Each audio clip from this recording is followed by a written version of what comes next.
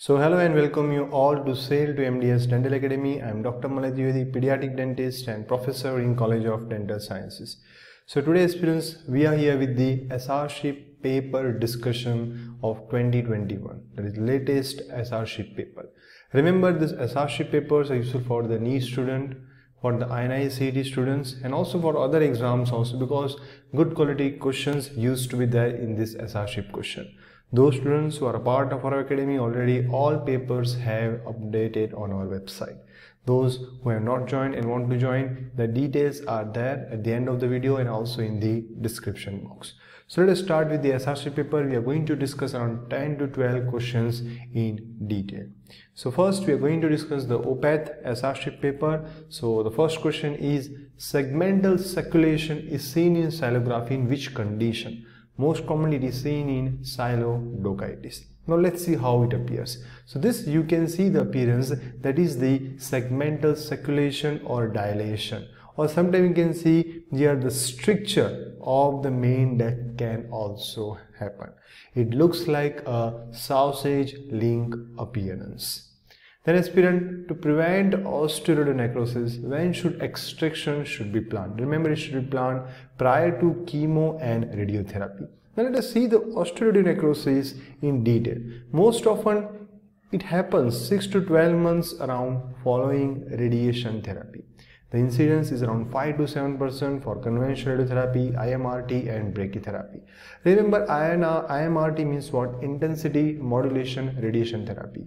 This is nowadays new technology, aspirant, to treat all the cancerous and non-cancerous tumor. You know what happened in the IMRT? They narrow the beam of radiation to the size of tumor. So the scatter radiation will be decreased. But remember this important fact, that the incidence of ORN is around 5 to 7%. Most frequently seen in mandible because of their lower vascularity. And this osteoidonecrosis is dose dependent. If it is more than 66 gray, the chance of occurrence will increase 11-fold. When the dose is less than 60 gray, it is unlikely, and it rarely occurs if the dose is less than 50 gray. Then radiotherapy dental care is very important to minimize ORN. Carious teeth must be restored before radiation therapy. Proper oral hygiene and topical fluoride application should be emphasized in such patient, and teeth with extensive caries and poor periodontal support may be extracted, and allow 2 to 3 weeks for the proper healing of extraction wound before you go for the radiation or chemotherapy. Then which of the following does not show acanthosis or acantholysis? Remember, in epidermolysis bullosa, acanthosis or acantholysis does not occur. Okay, now what it is, aspirant? Acantholysis means what? Loss of coherence between epidermal cells due to breakdown of intercellular bridges. It is very important mechanism, mostly seen in various bullous disorders, particularly the pemphigus group, and also in many non-blistering disorders. What is acanthosis? The name already telling thickened epidermis. So the increased thickness of malfusion layer is the cause for acanthosis. Then few important question for the Orthodontics SRSHIP. So what's the advantage of passive self-ligation bracket? The advantage is low friction mechanics. Now understand self-ligating bracket in little detail. So what are they? They are, the word self-ligating means what? They have the locking mechanisms like ring, spring, door mechanism that holds the arch wire in the bracket slot. We have two type of passive system. Name should be remembered. In passive system we have Damon, Ormocro, or then Denturum. Okay. Here the slot is locked or shut with a rigid locking mechanism. Then active system, we have speed, commonly used nowadays. Here the locking mechanism consists of flexible but resilient clip that can actively engage wire into the bracket slot once the arch wire reaches a certain size or deflection. Then what is the advantage of arch wire coating? Remember, the decreased friction between bracket and arch wire. Then what is a bite of accommodation? It is the posturing the mandible laterally to establish maximum intercuspation in bilaterally narrow maxilla cases. Then let's see few important questions. So what is fenestration in implant? It is the exposure of axial surface with the coronal surface unexposed. Then what is the classification, new classification of the EAP? So when can you say the case of peri-implantitis on the basis of probing depth? Remember, if the probing depth is more than 6 mm, you can define it as a case of peri-implantitis. So please remember this classification. Stage 1 BOP, that is a bleeding on probing, or SUP, that is suppuration and bone loss less than 3 mm, we are on biological bone remodeling. Stage 2 if it is between 3 to 5 mm. Stage 3 where it is more than 5 mm. Okay, here you can say the peri-implantitis is there.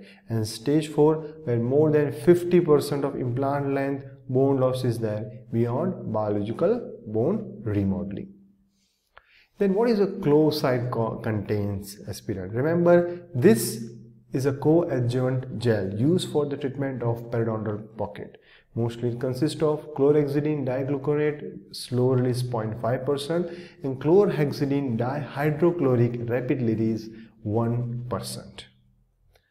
Then let's see a few important question of prosthodontics. Very important question this is. So with the change in denture bearing area, how maximum retention can be obtained in complete dentured patient?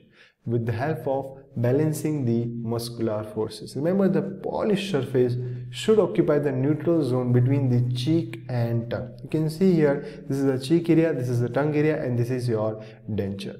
So what happened? This active muscular force is double the retention provided by physical forces. So it's one of the reverse way of asking neutral zone concept. Then mandibular guide flange therapy. Remember when it should be started. It should be started 2 weeks after surgery once post-surgical sequelae have stopped.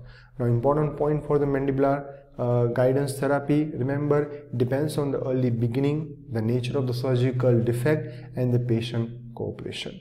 It should begin when the immediate post-surgical sequelae have subsided, usually within 2 to 3 weeks after surgery. And this therapy is very successful in patients whose resection involve only bone structure and minimally the tongue, the floor of mouth and contiguous soft tissues. Now what happened in a patient with a denture? How can you state the viscoelastic property of tissue? So it is stated by initial instantaneous recovery followed by delayed recovery upon denture removal. So dear aspirants, that was all from my side. We have discussed around 10 to 12 latest SRSHIP question. If anybody want to join our test series, all the papers are there, you can join. The information is there on the screen as well in the description box. Till then, any help you want regarding your preparation, you can let me know.